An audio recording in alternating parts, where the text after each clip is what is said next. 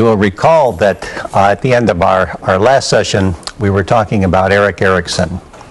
And we were talking about, the contrast between, him and Sigmund Freud.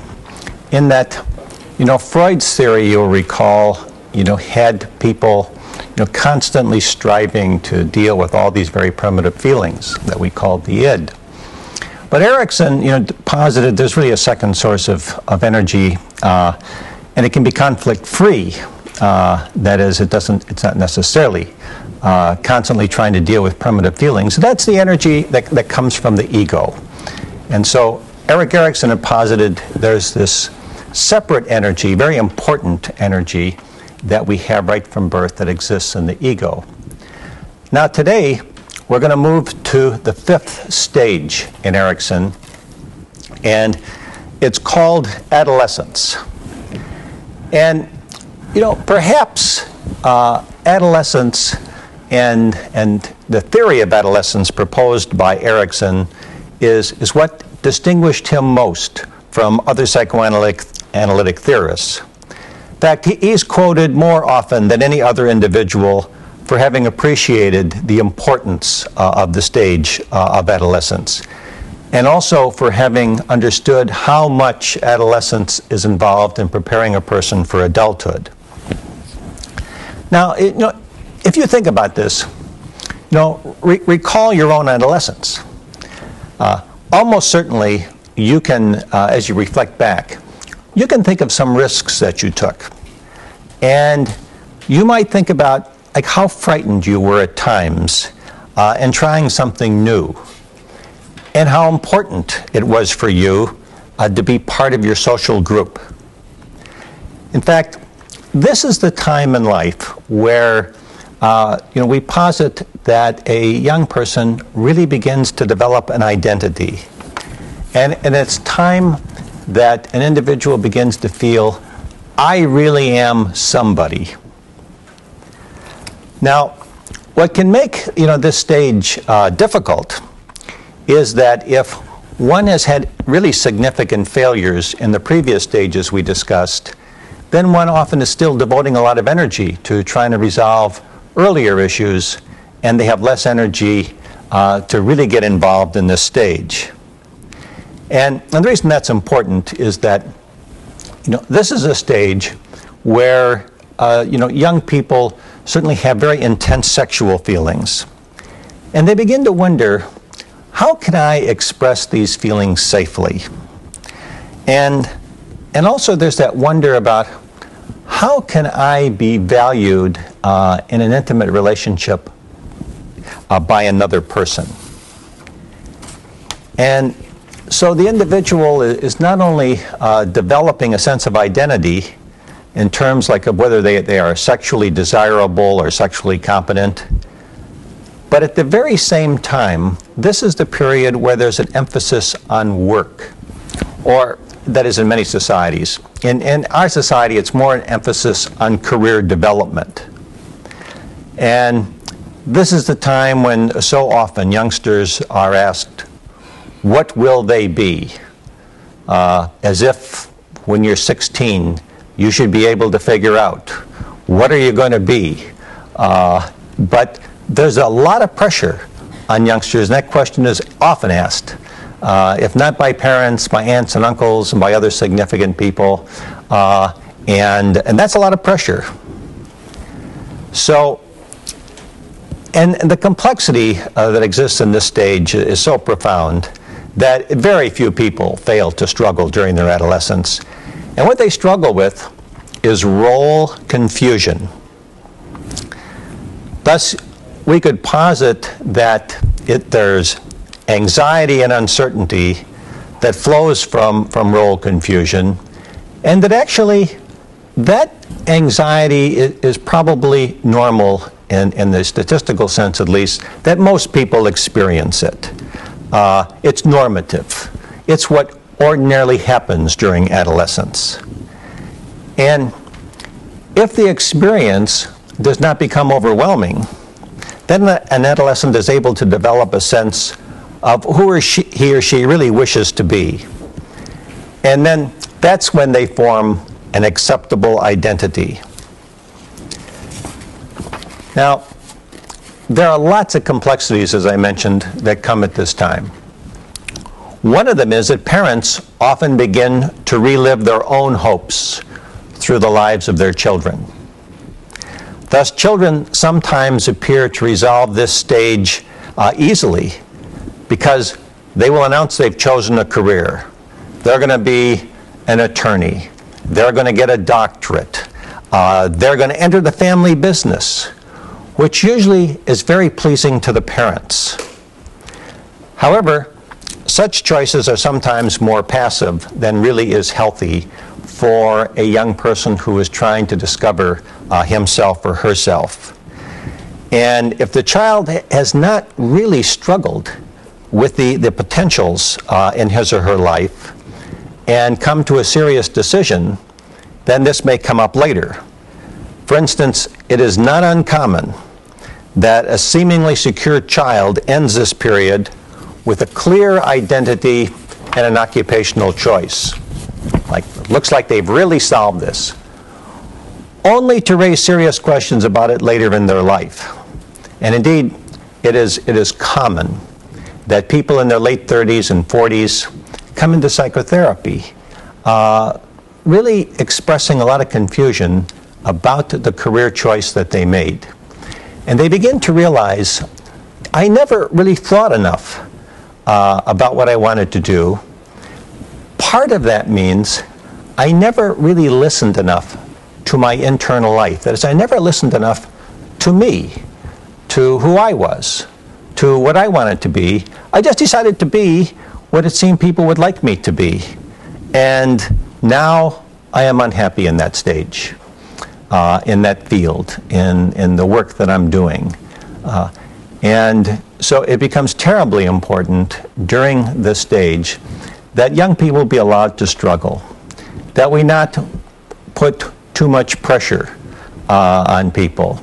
And you know, if you think about, you know, in your college life, if you know the statistics, a person comes out of high school and often there has been this pressure, and maybe each of you have experienced it in your life. You're supposed to announce to the family, like, well, why are you going to college?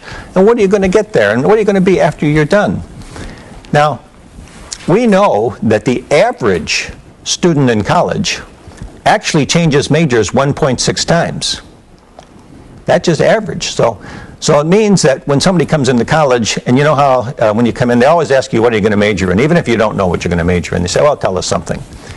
Well, after you get exposed to a lot of things, you meet new friends, you find there are fields you never heard about. I mean, you may know nothing about architecture, but you stumble into it.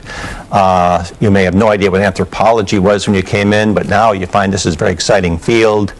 You may never have thought much about finance, but now you find yourself getting intrigued by it.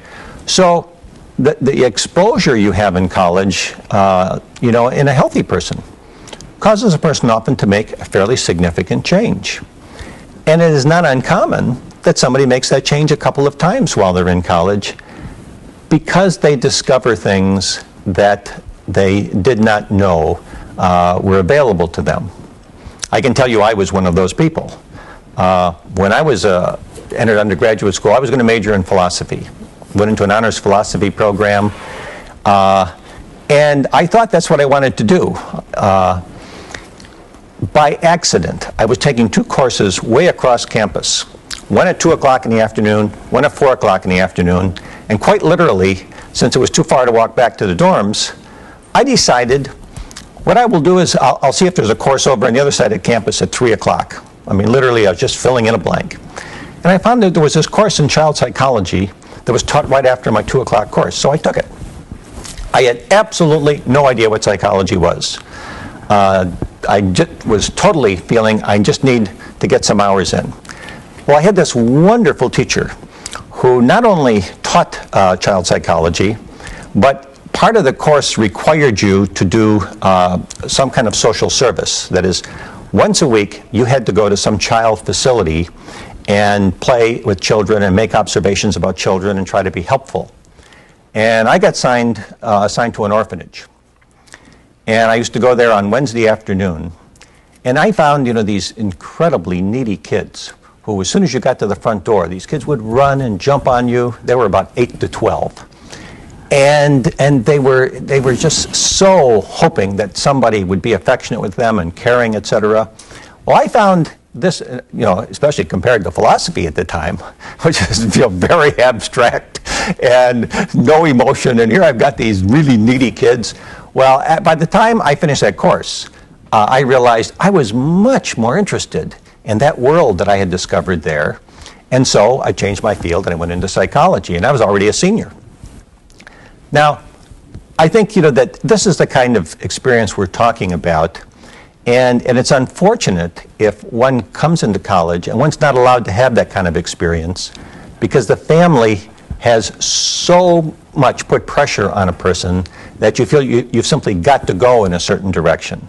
And as I say, if that happens, it takes about 10 years, but after a while people really begin to question and to say, why did I ever do this?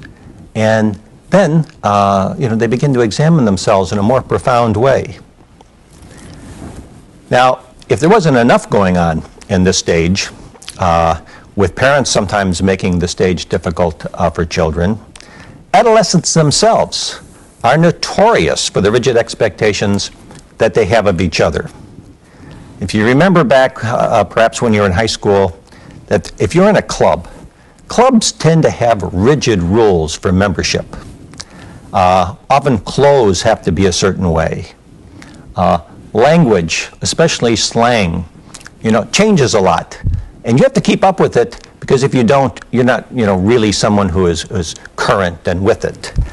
And young people often worry that they will embarrass themselves by not being in tune with social expectations. So, this really is a tough time for people. And as I said, I think, it's normative that someone struggle in this stage. It's probably, from all we know now, a very good thing that people struggle in this stage. And too often parents are not aware that that's just fine, that that's what goes on in that period. So trying to take all the uncertainty and anxiety out of the life of an adolescent is probably not doing that person a favor, because it's bringing very significant life decisions prematurely to a closure, when perhaps the person ought to struggle further, ought to be exposed to more things before they make these important decisions. Now, sure, Ms. Lee? What was the virtue in number 5? The virtue in number 5 is fidelity, excuse me. We haven't quite, I'll mention it in a minute, but the crisis is identity versus role confusion. The ego strength that we're going to get to is called fidelity. Now, Erikson observed that the anxiety of this stage can be so overwhelming that adolescents sometimes engage in what is called totalism. Totalism is T-O-T-A-L-I-S-M.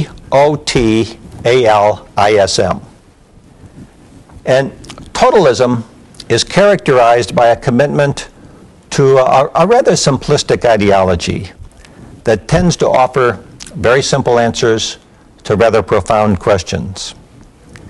And the important aspect of totalism is that it greatly reduces anxiety by creating a sense for the adolescent that the person has answers to problems that induce anxiety and create insecurity.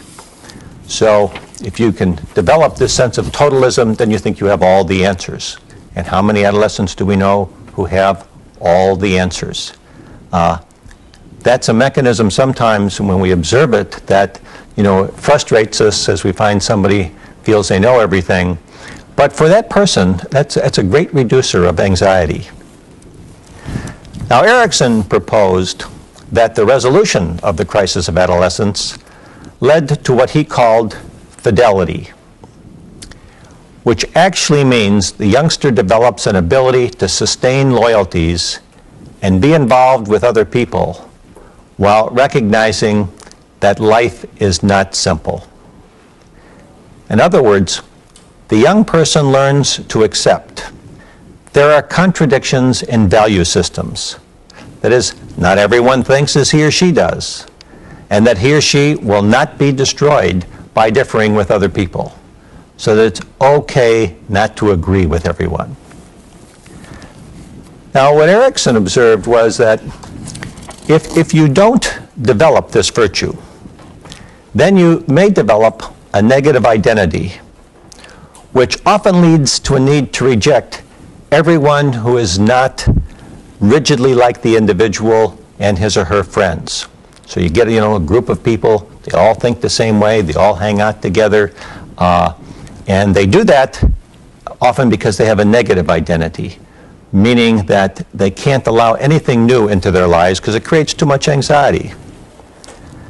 Now, such people, if they continue this arrested development throughout their life, these become your people who, later on establish country clubs with rigid restrictions about who can belong. Or they have neighborhoods that only permit a certain type of person. Or they set economic and or social status as the goals of life, because they are much too frightened to be more intimate, to be creative, to think about the excitement of being all-inclusive, that to realize that they might want to be friends with just anybody is just also overwhelming. In the extreme, by the way, of course, you get groups like the Ku Klux Klan, who come up with all kinds of rules. And if you observe, in some of the well-done documentaries that have been made about the Klan, you can't help but observe that group and realize, how limited emotionally, intellectually, and psychologically these members are. The rigidity that they have, which so many of us, tends to create a profound dislike, in us towards them. And part of that, of course, is the reaction that this is a group that's so unfair. But given their limited, emotional and intellectual resources, this is their solution to how somehow they resolve this crisis by saying they are really important, even though the rest of us are saying they sure are not important, and in fact, we don't like them at all. Now, the next stage that comes, the sixth stage, is called young adulthood. And this is really a significant contribution to personality theory and to our understanding also of psychopathology, because previous theorists hadn't really got this far. And this spans the ages from 20 to 24 approximately.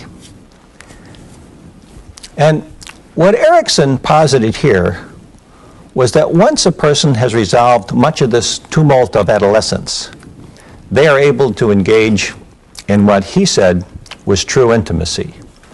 Now, you notice as we described adolescence, there really is a great deal of anxiety that comes in adolescence, and it's very hard for people to get through all of those conflicts. But if they can, then they're ready for true intimacy.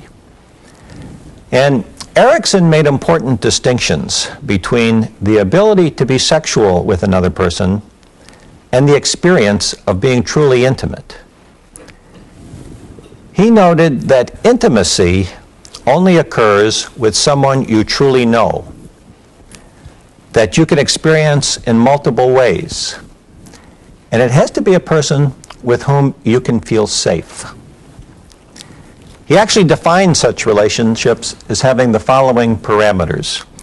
And like so often when you take a complex phenomena and you try to come up with a description, the description is, is overly wordy. But here's his description of the parameters of intimacy.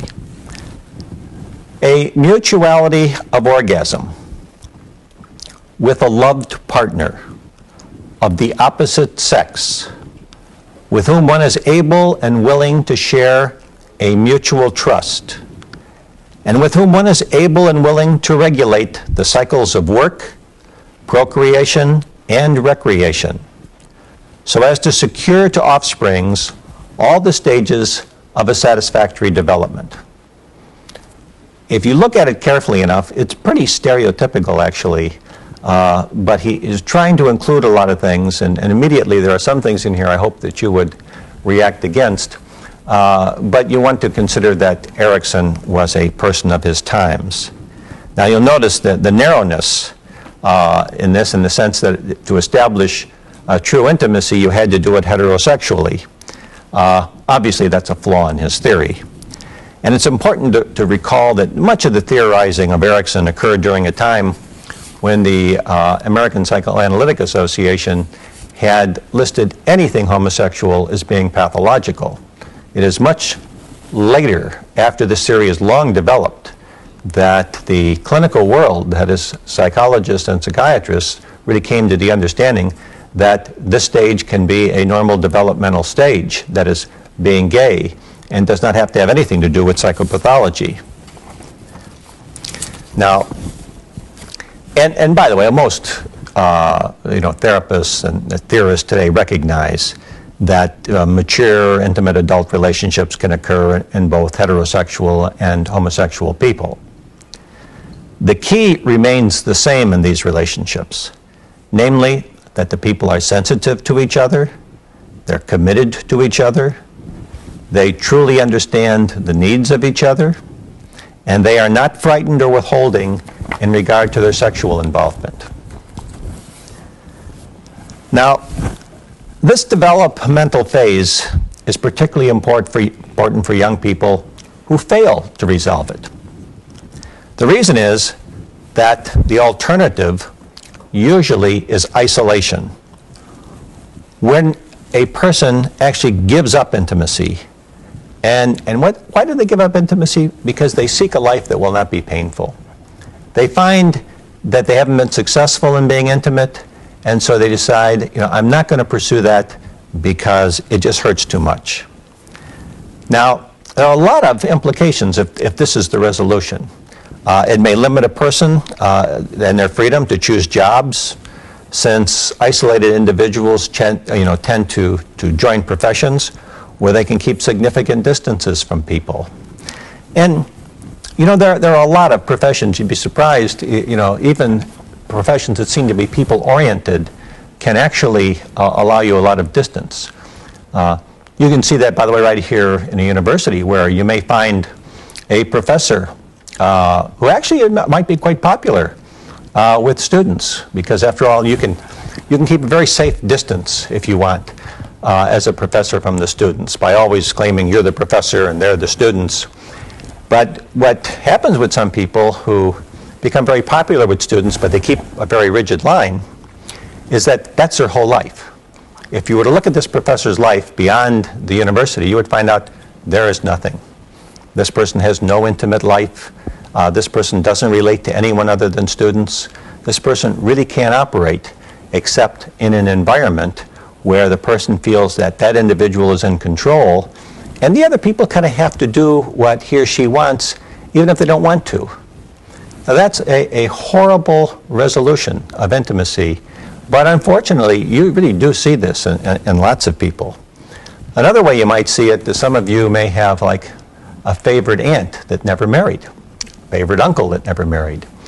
And maybe you're really a nice person. They may actually be very good to you, but they could never get to the stage of really being intimate with a peer.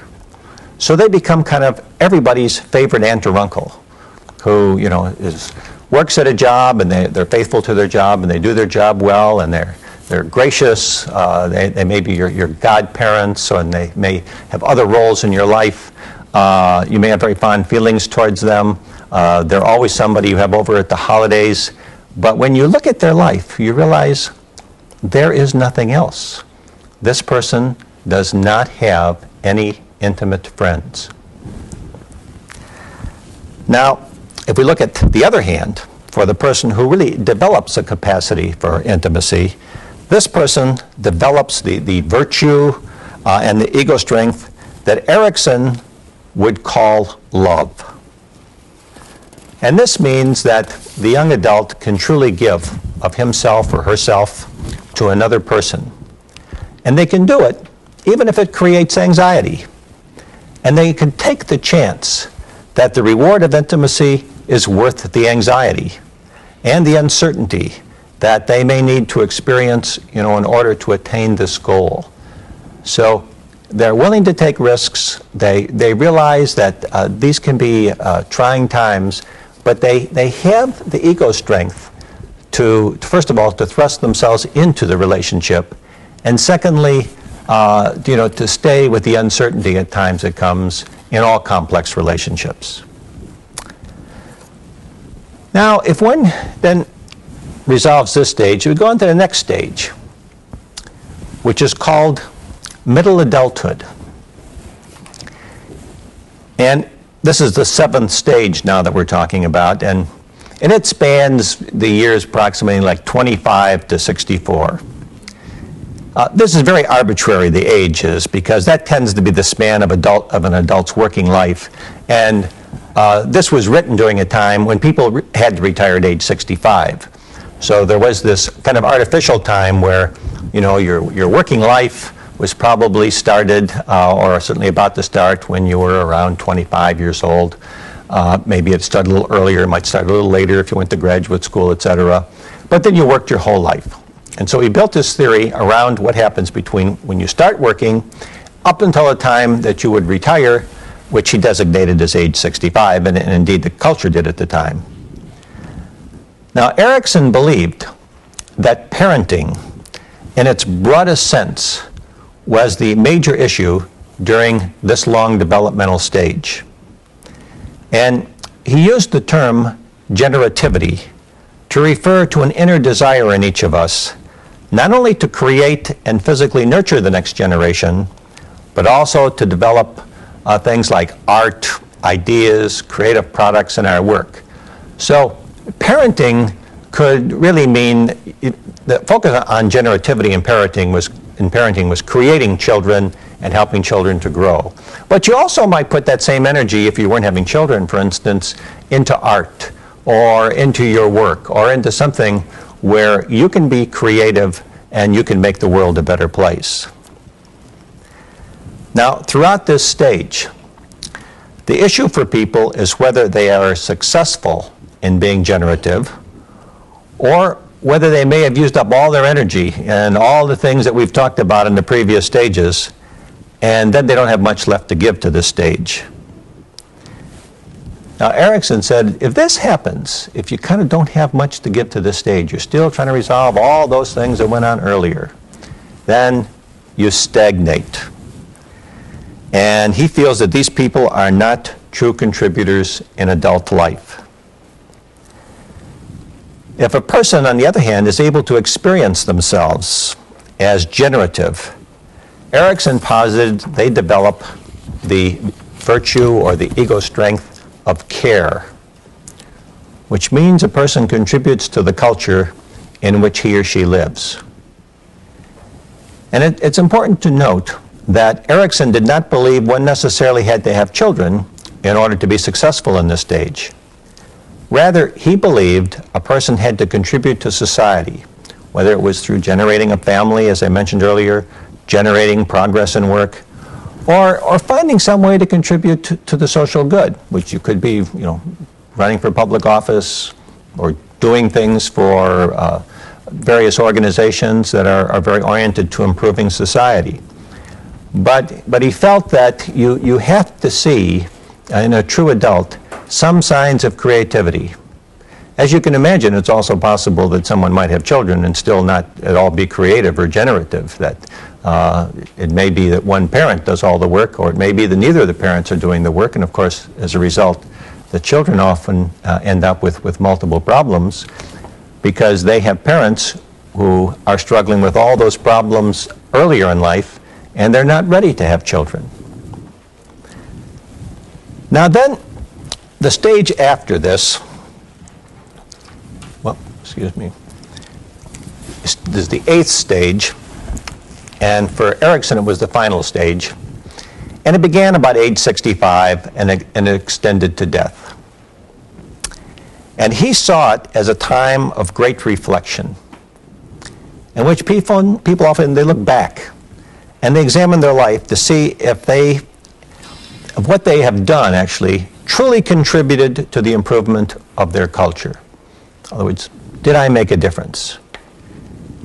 This period involves reflection about the ability of individuals to recognize that, first of all, they have not accomplished all the things in their life that they wish to do.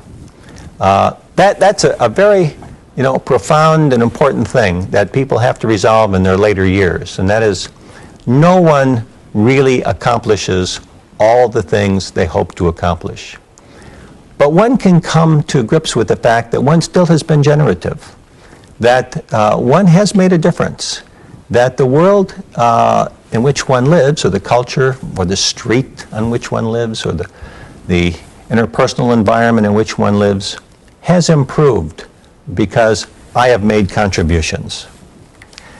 Now, if one gets to that point and really feels, I have done some very good things and I'm pleased with what I have done, even though I know I didn't do all I wanted to, Erikson says they developed a virtue that he calls ego integrity.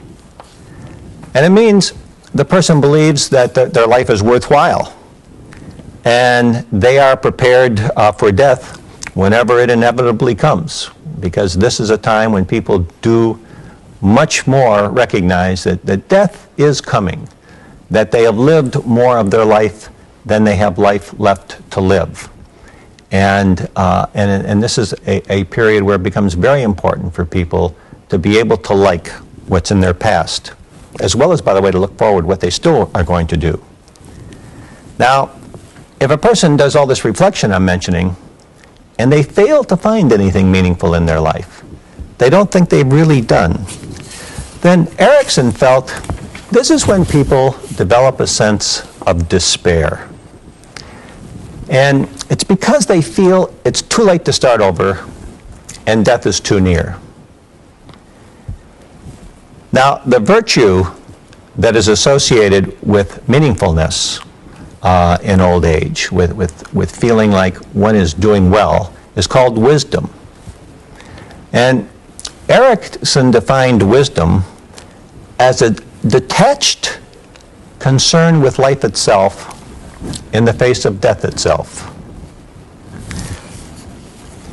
Now, what you would want to know, and have any of you taken any gerontology courses? Well, the field of gerontology has really studied older adults.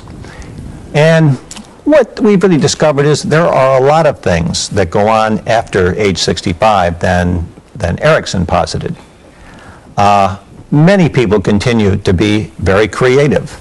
They contribute new ideas, and they continue to grow, and they foster growth in others. They don't just simply reflect on their past. I mean, if you take older people who you might identify as having been very creative, who do you think about? Who comes to mind if you think about somebody who's very alive, or was very alive when they were alive, and they were well beyond 65? Anybody come to mind? So you probably think everybody who's past 50 is so old that 65 is not a marker. Okay. How about Jimmy Carter? Yeah. Here Jimmy Carter, he's in his 70s. What do you think? He's out building houses for poor people. He's out trying to do things in other countries that might help bring peace. How about Gandhi? Wouldn't Gandhi be someone you would think about? Mother Teresa. Yes, Mother Teresa in her 80s, working with these people who were so sick and so ill.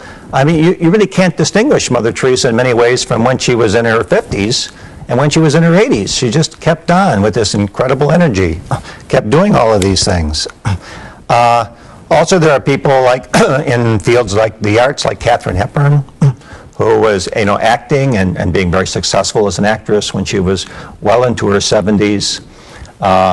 There's Margaret Thatcher. After she finished being Prime Minister of England, I mean, she's still been very active on the international scene. So you can see how artificial it is to say, well, a person gets to be about 65 or a person retires from whatever job they had. It doesn't mean the person ends their creative life. And we're beginning to understand that and to appreciate the fact that we just haven't studied, people. I remember, in fact, in my own family, my father died at age 90. And when he was in his 80s, we were all worried about, is Dad going to get depressed? And I remember one day asking him, I said, do you ever think about death? And he says, no, I really don't. And I said, well, I was just wondering. And he says, well, what I should tell you is, and when I was young, it never entered my mind I would live to be 65. So when I got to be 65, I felt I was cheating every day I stayed alive. So now I've been cheating for more than 15 years. I feel wonderful. And he was a very upbeat, eager, happy person. But he took the position that this was a bonus. So why should he be concerned about death? Most people, and many of his peers, of course, had died, so he felt I should have died a long time ago. It was a very healthy way, really, to deal with this. Now, there also is research, by the way, to show us that this period, that is after 65, may differ for women than men. Often at age 65, we observe that in women, they are feeling actually very excited, very energetic. They don't have to worry about being pregnant anymore. They don't have to take care of children anymore. They may have retired from their job. So it's a real freeing up time for them. And they often are very adventurous. Women may want to do more things. They may want to travel more. They may be sexually freed up and may want to be more active sexually, especially since they have time. They can be relaxed. Their husband is there. On the other hand, we find that some men, when they get to be 65, and we should really put in retire when they retire, whatever that age is, so if it's 70 or whatever. But when they retire, they really retire. They feel, I've worked all this time, I've struggled through all these years, now I want to relax and I want to be passive. And I feel I have taken care of my children and my job and my employees, and now I want to be taken care of. So here we have this couple. They've been married a long time. We've got this woman who is excited and still generative and wants to do a lot of things, a lot of adult things. And now we've got the guy who wants to be taken care of. He wants to regress and go back and be like a child. So you can imagine there are conflicts that come in marriage at times like this. And we never thought much about marital therapy for people who were 70, but at times that becomes a very important intervention. And it is much more common that the problem is the male partner than it is that it's the female partner. Now, if therapy happens, or if people are just reflective and the male realizes there's something wrong, that the healthy outcome, obviously, is for the husband to recognize that there are many opportunities for adventure and to really become more involved with his spouse and to recognize that the real excitement of later life is not just simply to become a couch potato and to be taken care of. But it's fascinating when if you look in the psychological literature, up until fairly recent times, no one wrote about this because there really was a bias against older people. And people felt whatever those older people are doing, they're dying off, nothing much is going on. And so there wasn't a lot of attention to them. Now, consistent with Erikson's view that, the growth in life is an intensely interpersonal experience.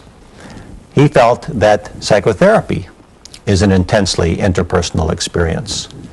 So his belief was that therapy should be face-to-face, that the therapist should be highly interactive, so he's very different than the traditional psychoanalysts. And he felt that a major focus in psychotherapy should always be on interpersonal relationships.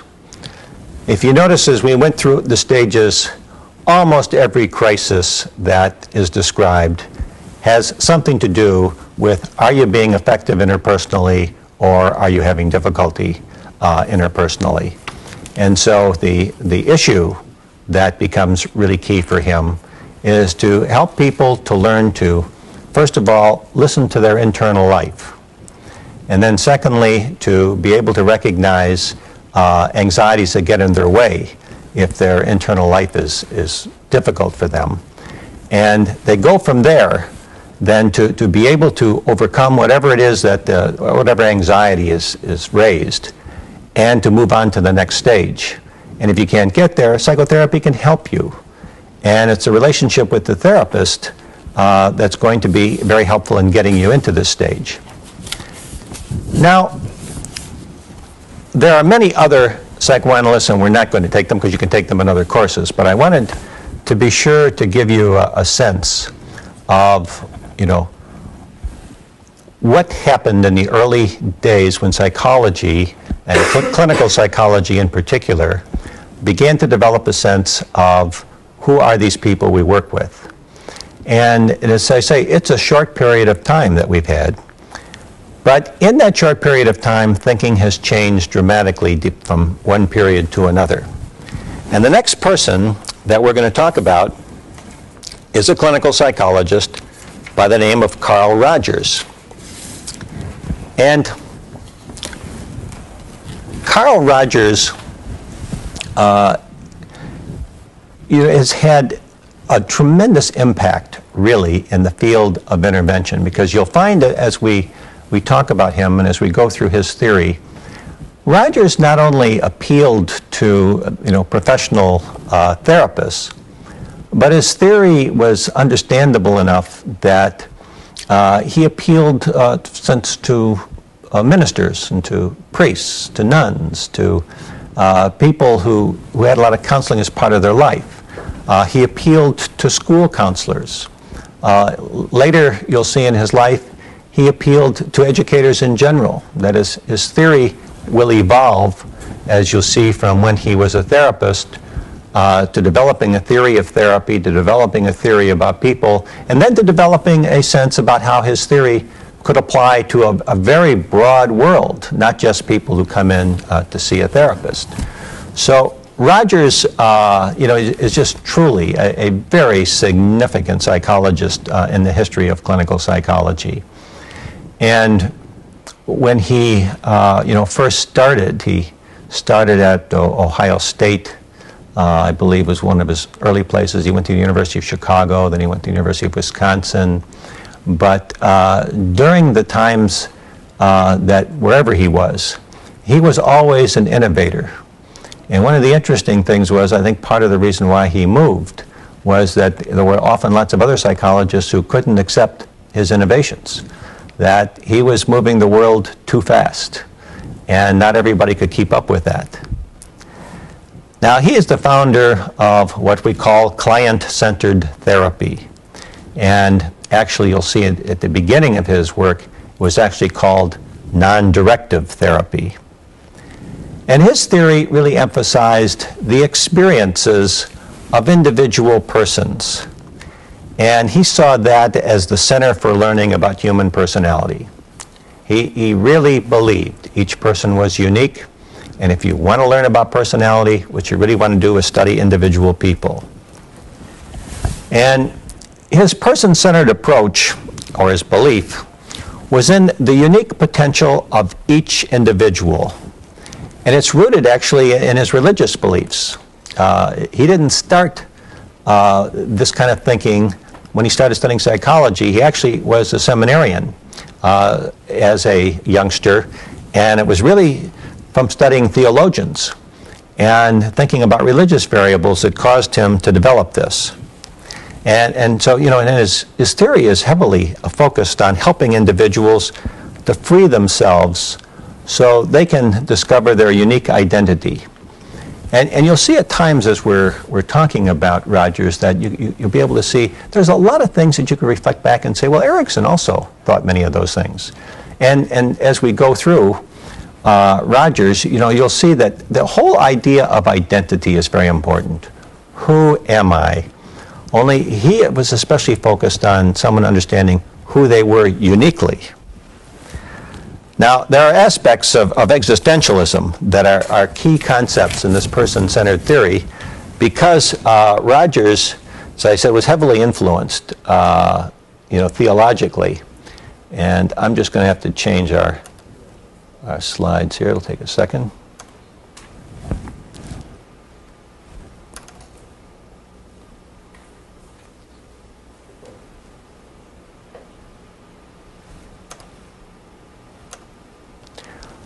Okay, here's our first slide. And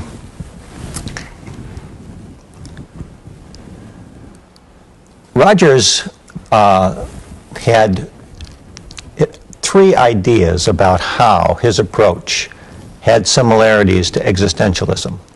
The first thing, well, he taught about being conscious of the self and being able to choose at every moment. Now, if you study existentialism, you know that existentialism is a philosophy very much in the here and now. And it's very much about people being able to understand themselves and being able to focus on what is going on in the current environment and respond to it. Then the second similarity is the idea that men and women, or a man or a woman, is being.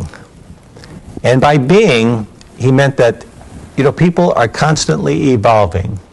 That you should not think of yourself as a static person, that you will always be the way you are now, but rather that you are the good person you are now, but that you will have experiences that will open up life for you, and you will become a different person, hopefully a better person, but that you constantly are evolving.